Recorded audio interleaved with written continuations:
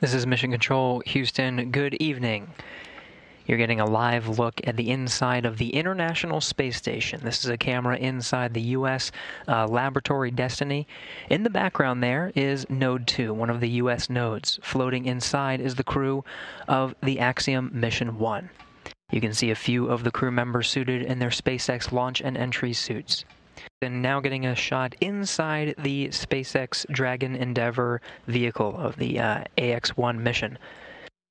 You're seeing the commander of the mission, Michael López-Alegría, floating, getting the Dragon itself situated, preparing for the crew members of the Ax-1 mission.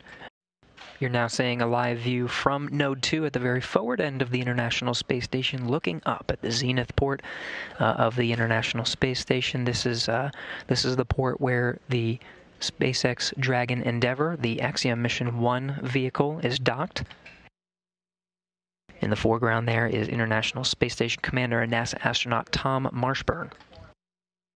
You're getting a live view from inside SpaceX Dragon Endeavour, the Axiom space crew of private astronauts working through their procedures to get buckled up, situated, make sure the carbon dioxide canisters and communications are all set for their undocking. They're being aided in the hatchway there that you're seeing from this shot, this camera being positioned in Node 2, pointing straight up or towards the space-facing side, the zenith side. The hatch in 3.8. SpaceX copies.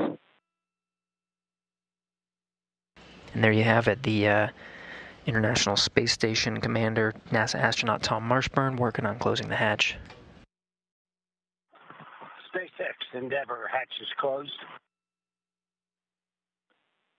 Copy that, Larry. We see the same. Ground is going to be commanding the flight computer state here shortly, at which point in time Eytan will be able to confirm his final step in location 1. Copy that, Mike.